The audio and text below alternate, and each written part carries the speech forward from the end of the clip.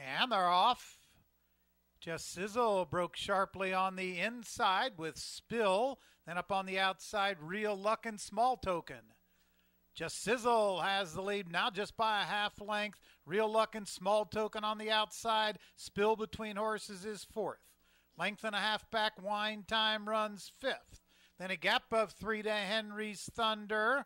3 more back to Lorenzo's Forest. Proud Stuff. And a big gap to the trailer, Gray Wagon, as they move into the turn. 22 and 4 for the quarter. Just Sizzle has a head in front. On the outside, Real Luck second. Then it's a length further back. Small Token runs third.